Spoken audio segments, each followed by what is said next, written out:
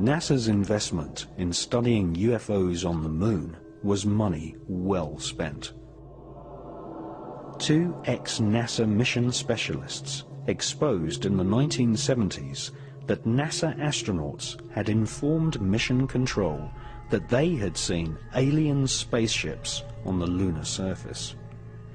In 1976, an ex-NASA employee, Otto Binder, accused NASA of censoring transmissions from the Apollo astronauts by switching to secret radio frequencies and using code names for UFOs. Otto Binder claimed that he had heard an Apollo astronaut tell Mission Control that there were huge alien spaceships parked on the lunar surface, right in the middle of the Sea of Tranquility, which had been chosen as the landing site for Apollo 11.